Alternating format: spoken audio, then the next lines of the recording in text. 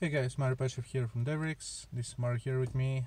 Today's topic is how do you know if you're good at software development? Lots of people can start a job in software development.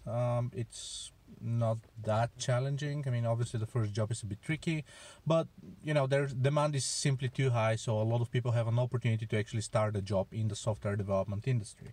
The question is, how can you, as a software developer, can establish whether you're a good developer or a bad one? How can you compare yourself to the other people within the organization, or to the people in the industry as well, or generally, how can you actually acknowledge that you're a good developer?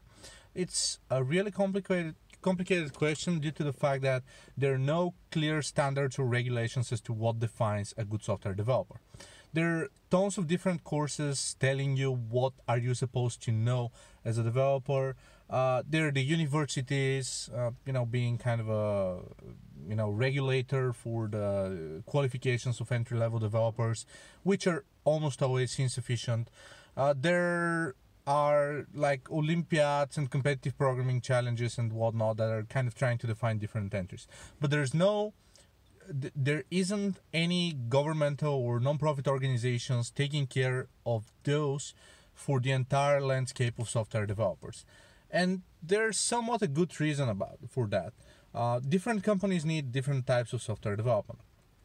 We do provide WordPress development services, and we've conducted probably over 800 interviews for WordPress developers. And probably over 85% of those were people who apply for a WordPress development position, which is a PHP developer with at least 3 years of experience and so on.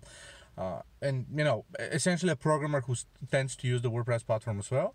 And at least 80-something% of them didn't have any programming experience at all, which means that they were simply site builders, site configurers, site installers, and so forth. As a result, those people are actually employed as such, and they come with 2 years of WordPress development experience in a company as a role WordPress developer and so forth, but they haven't really done that, and they state in their CV that they've spent 2-3 years in PHP, but basically they can't really even write a hello world program, so to speak. So it's a bit tricky because different companies obviously need different types of skills, but still, how can you understand whether you're a good software developer? The short answer is you can't. In a nutshell, what you need to do is, of course, compare yourself to the other people within the organization. How much do they know? How fast do they work? How much back and forth there is for their work within the organization? Like, how often do you, get kind of negative feedback from the team in terms of constructive feedback for things that you need to change and update? How many iterations would you require to fix something?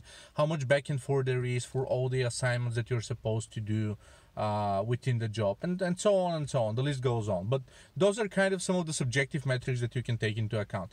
Of course, you can always talk to your team leader or your manager, but it's still unclear because they themselves may not be a good kind of evaluation metric when compared to the 20 million something developers available worldwide, right? Because it's a completely different thing.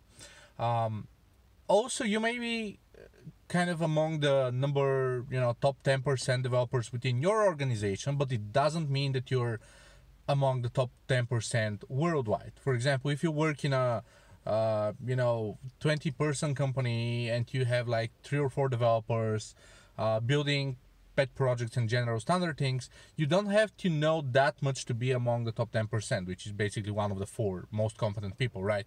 Because development is not a core focus. You're probably not serving high-scale enterprise customers or anything else that may require actual core expertise. So you may be the best in that company, but non-eligible for starting even a generic development job outside of that skill.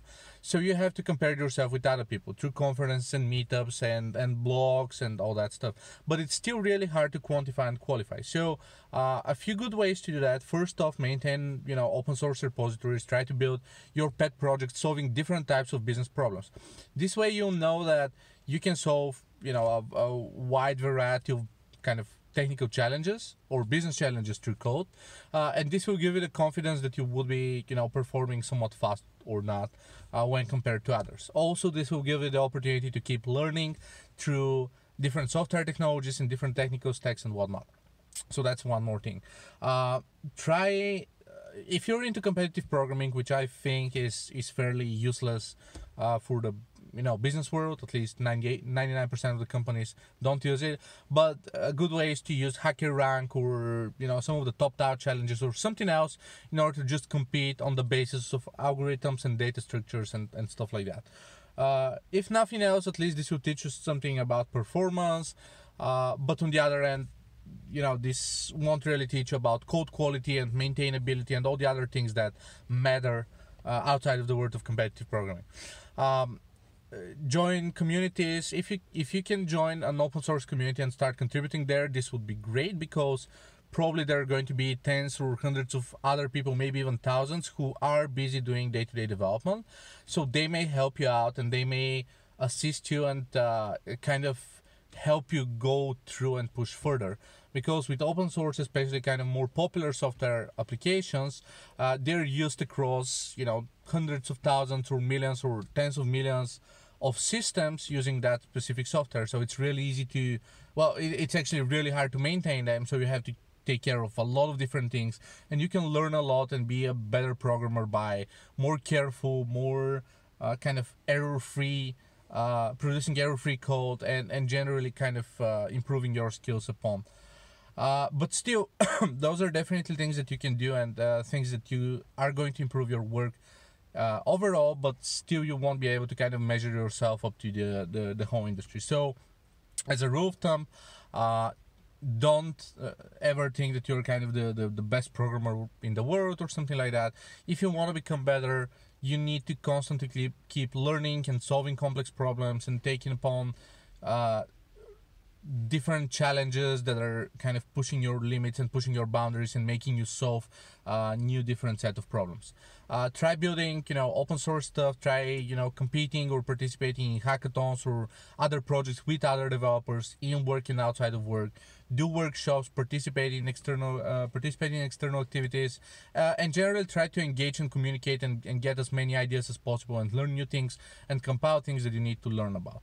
But definitely don't try to compare yourself within the organization alone or by reading blogs or anything along those lines. It's like almost 100% sure that there are many developers much better than you, and you can learn a lot from them. The question is whether, again, you're in the top 1%, 10%, 30%, 50%, and so on.